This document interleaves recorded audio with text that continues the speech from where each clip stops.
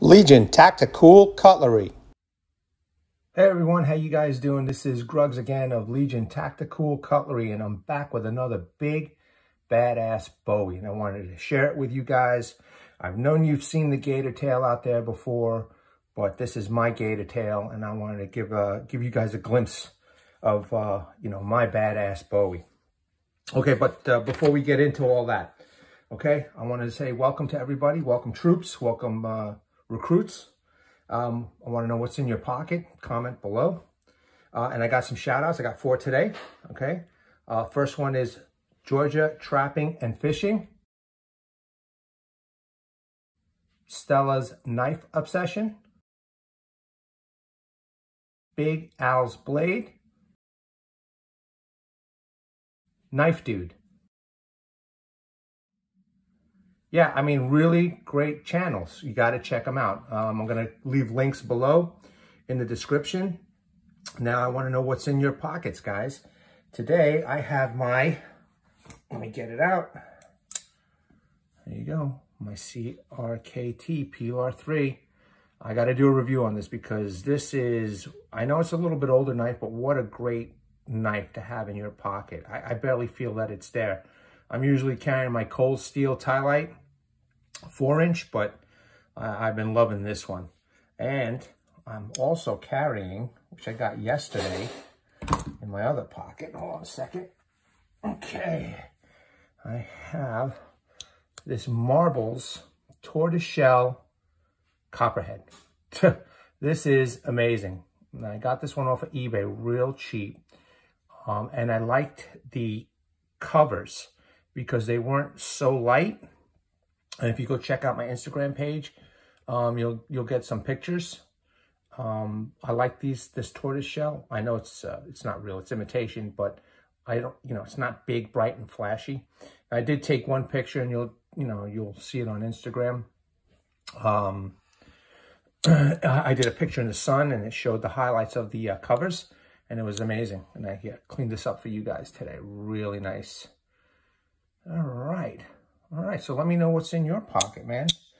Okay, so also vets, military personnel. If you watch my channel, comment below. I want to know. We all want to know, let us know what branch you're in. We respect you guys. You are the citizen soldiers of the United States, and we appreciate you. Let us know who you are. All right, guys. Next, let's get started with this big badass buoy. So this is the KHHI GatorTail, designed by Donnie B. All Day, or D-Bad. You got to go check out his channel. All right. And it is massive. I can't fit it on the screen. So I just got to show you. Okay. So before we get to the close-ups, I want to give you some decent specs here. Okay. Now, I was going to copy all the specs off the website, but then I started doing some measurements myself and trying to, see if the specs on the websites were the same. Because these are handmade, I'm thinking that this is a little bit different. So I did a lot of measuring myself. They're saying that the actual weight of this knife is 1.89 pounds, almost 2 pounds. It's a pretty hefty knife, ladies and gentlemen. It's pretty hefty. So when you come hitting a branch and that thing is crashing down, it's gonna do some damage. My gator tail, the length from here to here that I measured is 11.5 inch. The blade width from here to here is 2.25 inch. The blade thickness, and this is a pretty thick blade. Okay, it is 1/4 inch or 0.25 inch. This does come with very, very sharp edges for a ferro rod, and I did almost cut myself once. And Joe from Steel Forged in Fire, confirmed that was purposely done. Thank you, Joe. The blade material, and this is my particular KHHI GatorTail, because this is something that I requested. It's 5160 Oil Quenched. I don't know how they usually do it, but I specifically asked the salesperson, Oil Quenched. And this blacksmith who created or who made this knife is Ajay Magar. Okay, so the edge or the hardness is 55, 57. The blade edge, the very edge of the blade, they're saying it is a convex, which I agree with that, because I like that. You know, since it's such a big buoy, I think convex is a smart way to go, especially if you're doing a lot of chopping. The blade grind here, I don't know, they said Scandi on their website, but this feels more like a hollow grind, so that's what I'm gonna, you know, I'm gonna say that mine is. Blade finish is semi-polished. Overall length, ladies and gentlemen, for this big ass buoy is 16.5 inches. It is full tang. You can see that. It's beautiful. Full tang goodness. All right. Handle length. Website says 5.5 inches, but this particular one is just 5 inches, but that's fine. It fits my hand. It is black micarta scales with brass pins. Now, I did notice on mine, the micarta, it is done well, but it feels a little slippery, not as grippy as some of the other stuff I'm used to. I think they did too good of a job in polishing the handles. I might need to wrap something, but I'm hoping that tomorrow I can get into the woods if it's not too cold and utilize this and take some, you know, some video of utilizing this. And it does come with a Western style sheath. They call it a black sheath. I don't know. It looks kind of brown to me, but we'll get it. We'll get into it later. All right, that's it. That's the specs. Let's take a really close look. You can see that there's a huge fuller over here, and I think that looks fantastic. This blade was made by that smith, Ajay Magar, and I dealt with a salesperson. What was his name? Geez, I forgot his name. Rai, I think it was. I have to double check. I'll put it in the comments below. But yeah, let's take a look at this bad boy. It's got a, if you notice, it's got a choil. It's got a little bit of a guard. So it is pretty good. I mean, the design of the guard is well. It's a little sharp. You just got to be careful, you know, maybe just polishing that down a little bit won't hurt.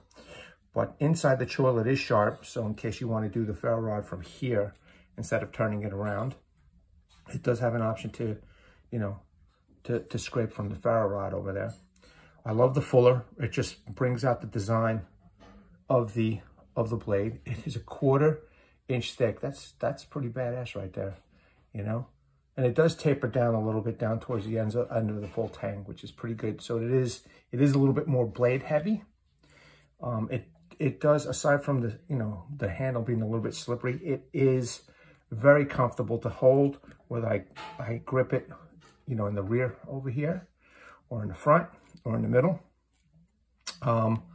I did do a Fatwood Friday with this, and it is a big blade, so I did get, you know, my hands did get a little bit tired. So, you know, if you're going to take anything into the woods, instead of, you know, an axe, and you want to take this along, you may want to take something a little bit smaller with you to do some of the little bit finer work, because this did fatigue me a little bit. But we'll find out tomorrow. You know, I'm kind of pretty excited about tomorrow. Hopefully I can get to the, it's supposed to be like 48 degrees. So that shouldn't be too bad. And I like to get into the woods and do a little bit of chopping. You know, I want to beat on this bad boy a little bit.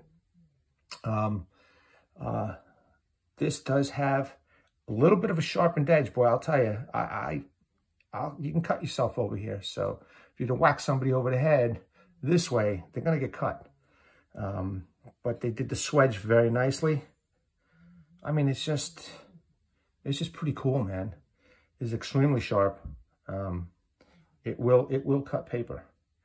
And I can't wait to see what it's going to cut tomorrow. Now, you know, you've seen other content creators go at it with this, and I have no doubt that this is an extremely capable Bowie knife.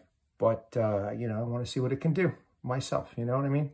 And you know, the few times that I've gone out to go chop and stuff, it's a lot of fun, man. So, all right, let's take another good look. You can see the handles over here. Brass pins, nice texturing. I think they did a good job, you know, an option for a lanyard. There is a lanyard hole for an option for, you know, for a lanyard. So you could do some gripping with it. It's pretty decent, badass Big Bowie. Yes, sir. All right, so let's take a quick look at the sheath. This sheath is done very well. In my opinion, it's done a little bit better than the KHI Preacher sheath that I received. Oh, and by the way, if any of you guys are interested in any of these knives, there are some knives, you know, from KHI, there are some knives available in the USA Depot. And that's basically in Pennsylvania. You guys can, you know, order right from Pennsylvania and go check it out. You know, maybe there's something there that you like. You know, I see 2 buoys there that I would like to grab, and they're right in Pennsylvania. It'll take a couple of days. You don't have to worry about tax. Just the price is great. You know, check it out.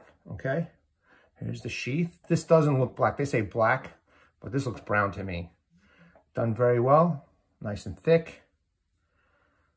You know, it's got a nice loop. Not much versatility for carry, but I guess something this big, you don't want to carry it scout style, but who knows, you know. I'm sure that you could put something around here, you know, if you want to do, or upgrade the sheath to Kydex. They do have a whole bunch of options on their website, but I just maintained with the whole default setup. You could put some paracord over here and wrap this around your leg because it is going to be pretty big. But yeah, it's a pretty nice sheath. Let me put the knife inside the sheath. Now the handle strap, it's not as bad as my KHI one. I mean my Preacher handle strap, but this one is not too bad. So let me pop this sucker in.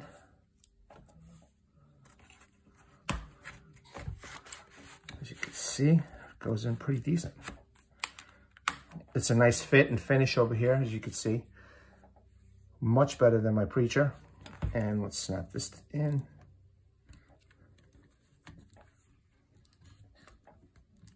There we go. Not bad. Not bad. Let's take a look. Not bad. It's got a little bit of gapping, but way better than, you know, my Preacher. All right, guys. Hopefully, I can get out there tomorrow and you know, do some testing with this for myself, you know, because I want to see what it can do. And I do plan on doing, hopefully, you know, again, if it's warm, I want to do a Fatwood Friday. I haven't done that in a while since I've been in Florida, and it's been cold here, so, you know, I get a little nervous about the cold weather, but I'm going to try it out tomorrow. Bundle up real good, and I'm just going to do a small fire, Fatwood fire. These new woods that I found, I want to bring, one of these days I'm going to bring a whole bunch of bushcraft kit into the woods with me. I'm going to bring a saw speed, I'm going to bring an axe, I'm going to bring a saw. Now, I know it's a lot of gear, you know, and I'm going to bring a whole bunch of stuff, but I am not young anymore and I can't, you know, go a huge distance anymore. So it's about, to get into the woods from the parking lot is about a football field away.